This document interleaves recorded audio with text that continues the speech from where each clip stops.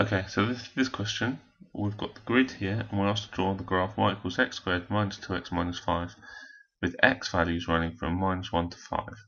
Now let's just have a quick look at our scale. Here we've got x of -1, and up to here to x equals 5. So we need to do it in those points here. Now, the graph is, I'm just going to write it again, put it all on the same screen. Y equals x squared minus 2x minus 5. Let's scroll down so we can see what's going on. So our axes just fit on if we do that, x and y. Now normally the best way to do this is to draw a table, but I'm going to run out a bit of space. Sometimes a horizontal table, I'm going to do a vertical table, just because that's all the space I've got.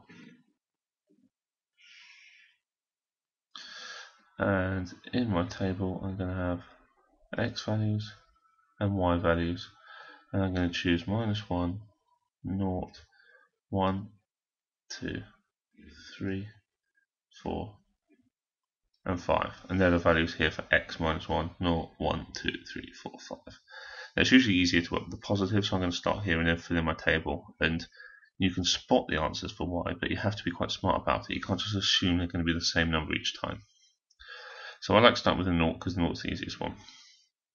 0 squared is 0, 2 lots of 0 is 0, so y value is just -5. When x is 1, 1 squared is 1, 2 lots of 1 is 2, so we're taking away 2, and then we're taking away 5, so that's going to give us the answer -6. Now I'm going to put the x value of 2 into my equation, see what I get out. 2 squared is 4, 2 lots of 2 is 4 again, so I'm taking that away, then -5. Now we spot a pattern. Now it's looking like this is symmetrical, so the answer we get for x minus 1, x being -1, should be the same as x equals 3. But it's worth doing a couple just to check. It's kind of a good spot, but don't just assume. Just kind of be smart about it and use the numbers to kind of check what you think is going to happen. X equals 3 this time. X equals 3, so 3 squared is 9. 2 lots of 3 is 6. Take away 5. So 9 take away 6 is 3. 3 take away 5 is -2. So what we think this one's going to be as well. Let's carry on with it. Positive values, they're easier. 4 squared is 16. Minus 2 lots of 4 is 8. -5. We get 16 minus 8 is 8, minus 5 is 3, and we get 5. 5 squared is 25. Take away 10, that's 2 lots of 5. Take away another 5.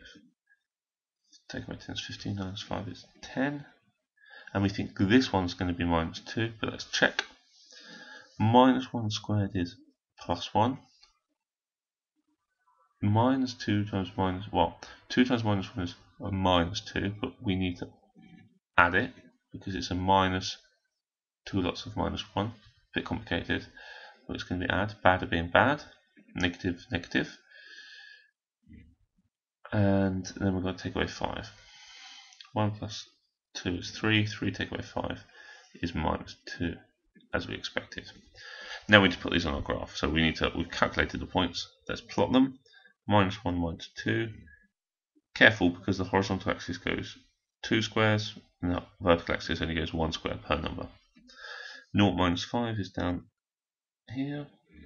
1 minus 6 is down there. 2 minus 5 is down there. And you can see the graph is starting to look this nice curve shape. Now we can tell it's curved because it's going to be a x squared.